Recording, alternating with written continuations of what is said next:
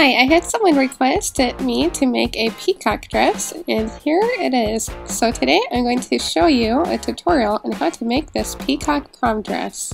First, let's make Elsa a new top. I'm going to use some pretty blue Play-Doh, just because the peacock's body is this color. Once you have rolled out the Play-Doh, you can just place the doll right on top of the Play-Doh so you know exactly how long of a piece you would need.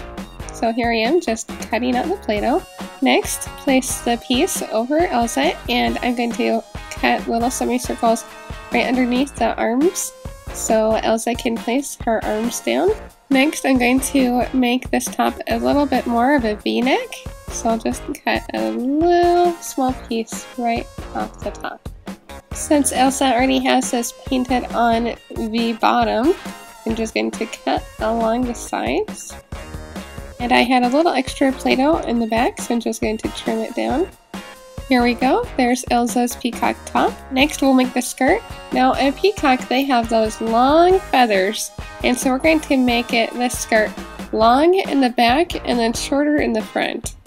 Also, the feathers are kind of two different colors of green, so I'm going to mix some lighter green Play-Doh with some darker green Play-Doh. Okay, now I'll roll out the Play-Doh, and I'm going to make a very long piece first for the back of the skirt. I'm going to cut just to make it a little bit of a diagonal. Then I'll cut the top of the skirt to make it look more even. The bottom of the skirt I'm going to cut in a semicircle, kind of like a U shape. Now I'm going to roll out a smaller piece of Play-Doh for the front of the skirt. There it is. Now let's place both skirts on Elsa. For the top of the skirt, I'm just going to cut along that V part to make it look more even. And then I'm going to fold in the back part of the skirt. So that's what I have so far. To make the skirt look more like peacock feathers, I'm going to add some tiny Play-Doh circles. I'm just going to add these dots to the bottom of the skirt, but you can add them anywhere you'd like. I used a medium and light blue Play-Doh, and now I'm going to use some orange just to have the dress pop with color. I'm also adding some dots to this front part of the skirt. And then I'll add some more dots just along the waistline of the dress. Okay, I'm going to add one more thing. I just rolled out a thin piece of orange Play-Doh, and it will be Elsa's strap of her dress. There we go, Elsa's peacock dress is ready.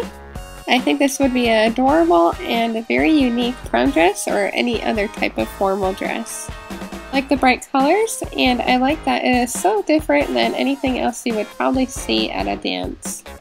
Thank you, YouTuber, who suggested that I make this peacock dress. Thanks for watching, and please click on the middle of the screen to watch my video where Elsa gets married to my Jack Frost Ken doll. Thank you.